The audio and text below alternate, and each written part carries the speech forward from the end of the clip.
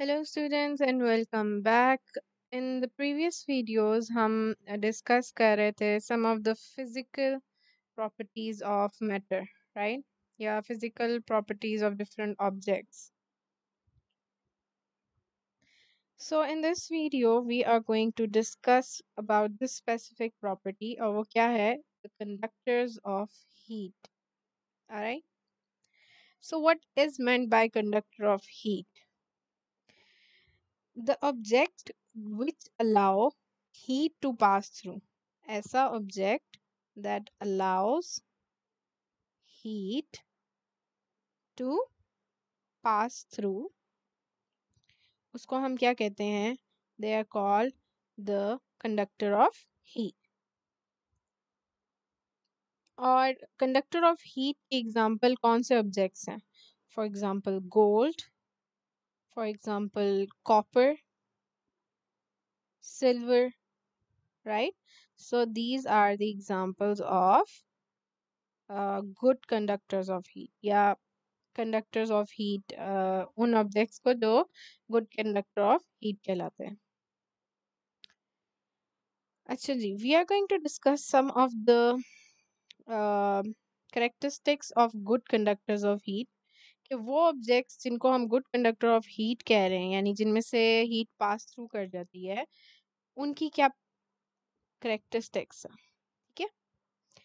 दे gain heat quickly. क्या करते हैं वो? उनको हीट जो है वो बहुत जल्दी वो एब्जॉर्ब करते हैं अपने अंदर. Increase in temperature quickly. और उनका टेम्परेचर जो है वो बहुत जल्दी राइज करता है. ठीक है. They also loose heat quickly and they decrease in temperature. वो बहुत जल्दी जितनी जल्दी वो गेन करते हैं ना हीट उतनी ही जल्दी वो लूज भी करते हैं और उनका टेम्परेचर भी फौरन से डिक्रीज कर जाता है. ठीक है. And they conduct heat from a warmer reason to cooler reason quickly. ठीक है. इसका मतलब क्या है? If there is a metal, ठीक है, and you are heating it from one side, एक जगह से आप उसको हीट कर रहे हैं. ठीक है. सो व्हाट विल हैपन कि अगर ये जगह हीट अप हो रही है it's going to be moving to the colder reason. मतलब this area that is not being heated. तो जब हीट जो है वो एक साइड से आप हीट अप कर रहे हैं उसको फायर से तो it's going to travel to the cooler reason. ठीक है. सो दैट मीन्स कि ऐसे ऑब्जेक्ट्स को क्या कहते हैं? They are called the good conductor of heat. इनको हम क्या कहते हैं कि वो क्या है? Good conductor of heat. इसी तरह we have another type of conductors and they are called poor और बैड कंडक्टर ऑफ हीट. और पुअर और बैड कंडक्टर ऑफ हीट क्या होते हैं कि दे डू नॉट अलाउ. वो क्या करते हैं? They do not allow heat to पास.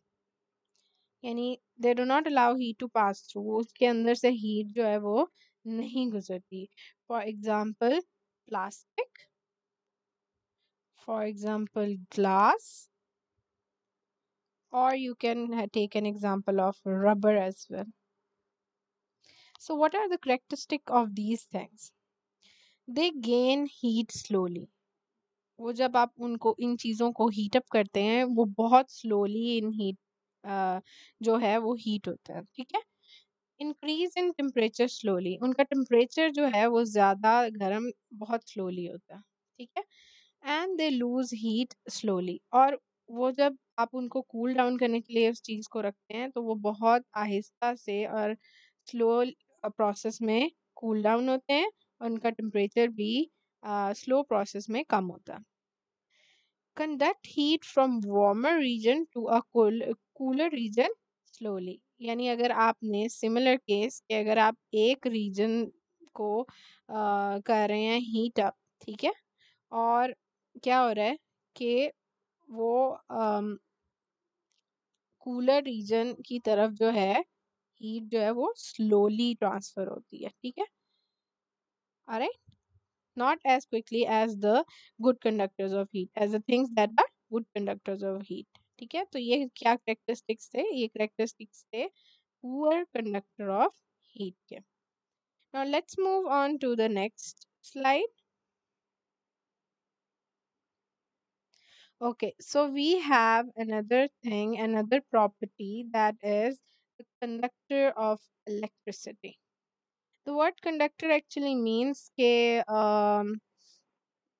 ऐसी चीजें जो अलाउ करती हैं अपने अंदर से चीजों को पास थ्रू करने के लिए, उनको हम कंडक्टर कहते हैं.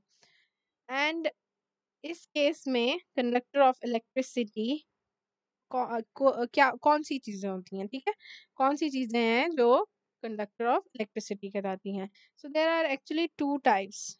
जो वैसे हमने पहले पढ़ी थी उसी तरह ये भी टू टाइप्स है. फर्स्ट क्या है, good conductors, and the second one is bad conductors. तो गुड कंडक्टर्स कौन से होते हैं? Good conductors are those materials which allow electricity to pass through them easily.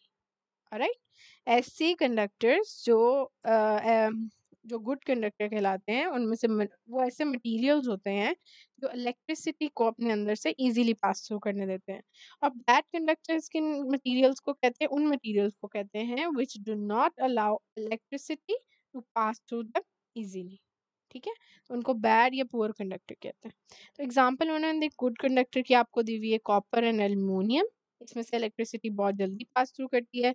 आप एग्जांपल ले सकते हैं कि जैसे हमारी वायर्स हैं घर में, इलेक्ट्रिसिटी की वायर्स जो होती हैं, जिससे हम फैन ऑन करते हैं, जिससे हम लाइट ऑन करते हैं. ठीक है, so these are actually attach to your wall in the form of you know wires, जो गुड इलेक्ट्रिसिटी के कंडक्टर होते हैं. ठीक है, और उससे क्या होता है कि it passes the electricity very quickly. Good conductors of electricity can be used to make electric circuits as well. Okay. जो मैंने आपको एग्जांपल दी है, ये फैन ऑन करने के लिए जो आप स्विच ऑन करते हैं, तो that is also the form of electric circuit. ठीक है. अच्छा जी, if we discuss about the bad conductors of electricity, तो उसमें आ जाता है rubber and wood are the examples, and it cannot be used to make electric circuits. और ये जो दो चीजें हैं, it cannot be used to make electric circuits. आपको और एग्जांपल्स भी दी हुई हैं. इलेक्ट्रिसिटी के गुड कंडक्टर्स क्या हैं? Silver, copper and C water. Water जो आम वाटर होता है, उसमें से भी इलेक्ट्रिसिटी बहुत जल्दी पास थ्रू करती है. ठीक है, इसके अलावा हमारे पास एग्जांपल्स है वुड, रबर एंड ऑयल की, जिनमें से इलेक्ट्रिसिटी पास थ्रू नहीं करती. ठीक है, and I hope you guys have understood what are these two different types of conductors, and you guys will now be able to identify and categorize different things that you see in your life more easily as good and bad conductors of whether heat or electricity. See you guys in the next video.